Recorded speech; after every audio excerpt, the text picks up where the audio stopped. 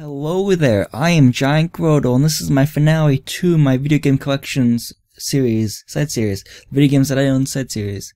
Yeah, this is a finale, and if I do want to show off my potential, growing, as my, Nintendo Switch game collection gets bigger, or if any new consoles come out, I start to build a collection out of that eventually. That might take years and years, but if I do get somewhat of a collection for like my Nintendo Switch collection, I'll do a separate video for that. But for this side series, this is the finale where I just show off my Wii U games, because I think this is pretty much all the Wii U games I might get.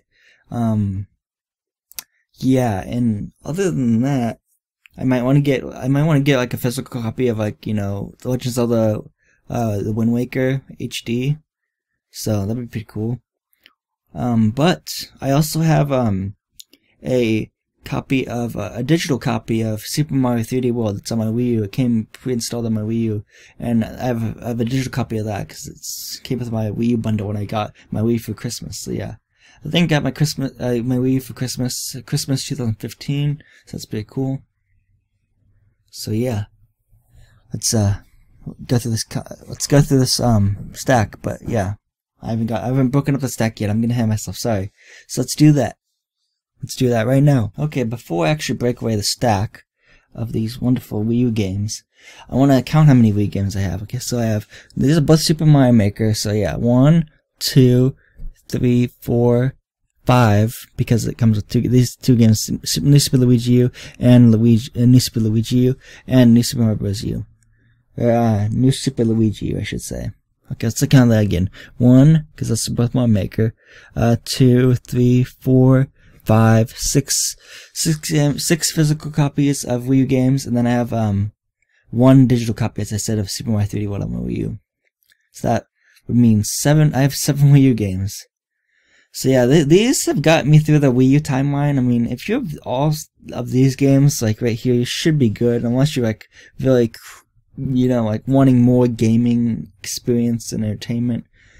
But for like a casual gamer like me, I'm a casual gamer. I think these 7 games, or the 6 games right here, plus the Super Mario 3D World digital copy, they've got to me through the Wii U timeline, honestly. So let's break up these games finally and get to them one by one, and I'll show them off. First, we have Super Mario Maker, rated for everyone on the Wii U. This game's really fun. I still play it today. I haven't played it in a while, but I've been wanting to play it again. Make your own Mario levels. That's awesome. And you can play other people's levels. It's fun. It's definitely better than the 3DS version of Super Mario Maker, in my opinion, because in the 3DS version, you can't play on the online levels or some and stuff. So yeah. Let me move this back.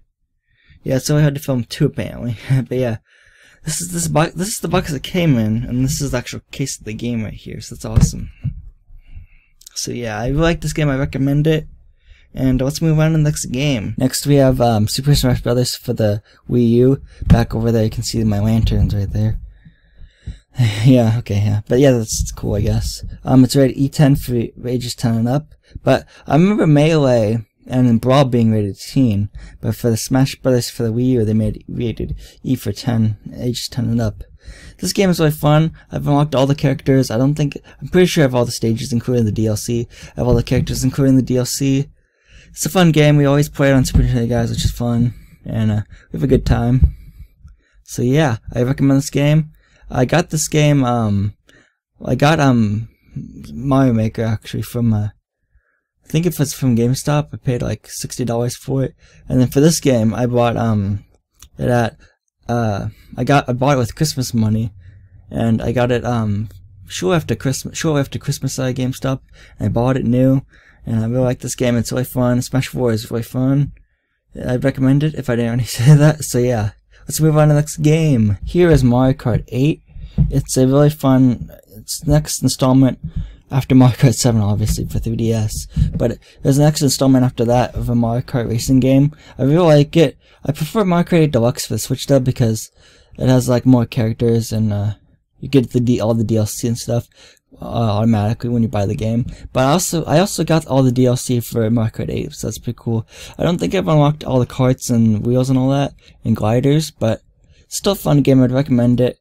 I remember buying this, I think think it was at Best Buy, or no, maybe it may have been just from GameStop as well. I paid like the Wii U games are like $59.99, so I paid over like $60 to buy this game. But I think it was worth it. It's a fun game. I recommend it if I never say that. Now let's move on to the next game. Here is New Super Mario Bros. U.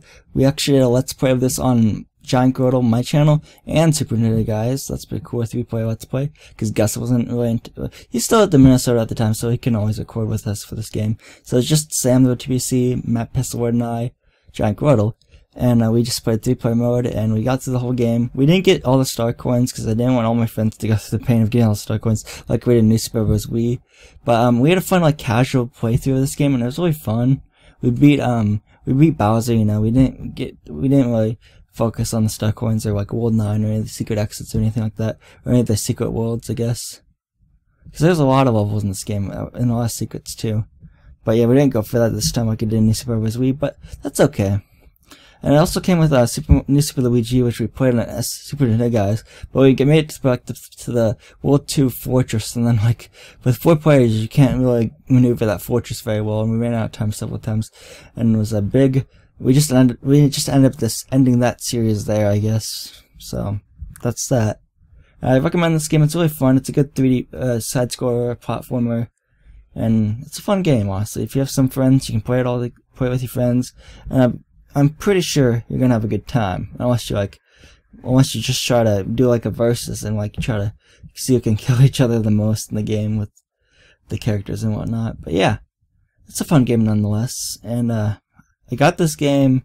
I paid I think I paid around $60 for this game, but it came with like 2 games, because New Super Luigi U and New Super Bros. U. I bought from GameStop, and it was really fun. And yeah, it's a fun game. Yeah, my hand was blocking the rated E for a second, but yeah, there you go. So yeah, I do like this game a lot though.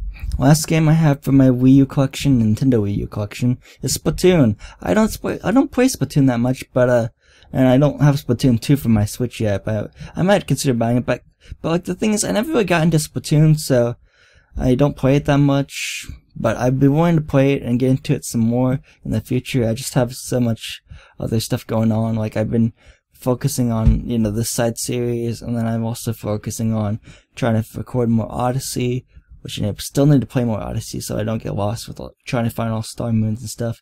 Trying to spend 5 minutes or 10 minutes looking for a power moon, even though it might be right under my nose. And then also I want to focus on my Legend of Zelda The Link's Awakening DX Let's Play too.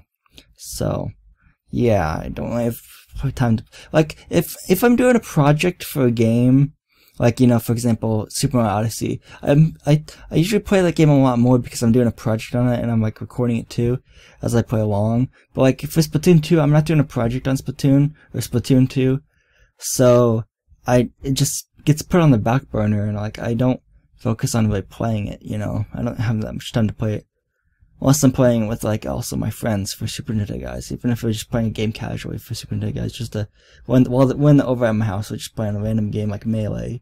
But we're also trying to get back to recording Melee because it's one of our endless video game series that we're doing. Because it's like you can't really have a finale for that unless you want to end a series like with a certain like thing, like a battle or whatnot versus Melee. But yeah, it's kind of like endless in my opinion. Because like, yeah. I don't know, it's hard to explain, but yeah. It's just, I feel like it can be endless because you can have so many different Melee battles, and there's really, you can have a finale, but you don't also have to have a finale, which is, I guess, true. So that's what we're going for with that. But yeah, there's that. Let's go back to all these video games being stacked up on top of each other. So yeah, that was my Nintendo Wii U collection of video games, and this is now, like I said in this video. And I'd like to thank you for watching. So this has been GiantGrotle again. I would like to thank you for saying goodbye, and hope to see you guys in my next video.